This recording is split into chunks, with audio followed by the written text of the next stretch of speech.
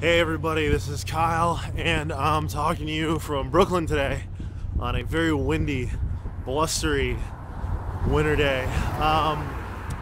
Yesterday I posted a demonstration video of how to do deadlifts.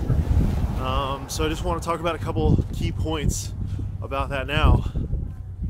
When you're approaching deadlifts, get the idea out of your mind that you're bending over and picking something up off the ground. It's a little bit more involved than, okay, it was on the floor, now it's off the floor. What you want to keep focused on is that your hips need to plumb to the ground and your chest needs to stay open, your rib cage needs to stay raised. You need to maintain a lot of isolated straight back posture. So that way, all the work is going to happen in your lower body.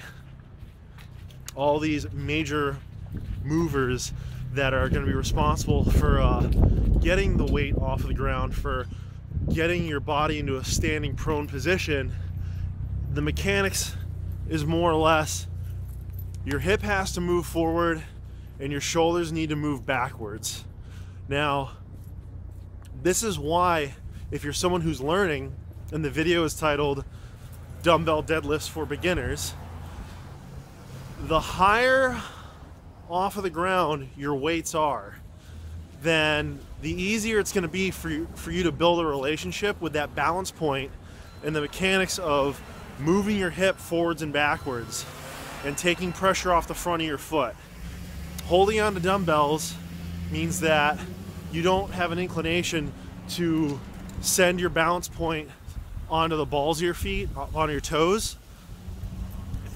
The dumbbells are going to want to pull your body straight down, and it's going to be easier for you to keep your arms relaxed and straight, so that way you're only really thinking about your grip. So as you watch the video, just notice how it's more like you're negotiating movement at the hip and the back. All right, while keeping that nice natural S curve of the spine stabilized and isolated. Okay, as you're learning them and you build that relationship with that balance point and you start to build a sort of a cadence, you don't have to go heavier. What you can do is subtract some of those risers, and you can make your pull from a deeper point in the ground or closer to the floor. All right, so eventually when you're starting, you're gonna have your rib cage up, nice taut, erect posture, but your hip is gonna be below your knee.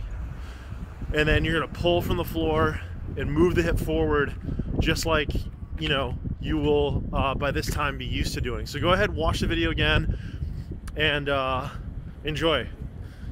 Write me some comments, let me know if this is useful. If there's anything you thought that I left out, tell me that. Like and subscribe if you want to see more videos, and please tell me what exercises you want to see done.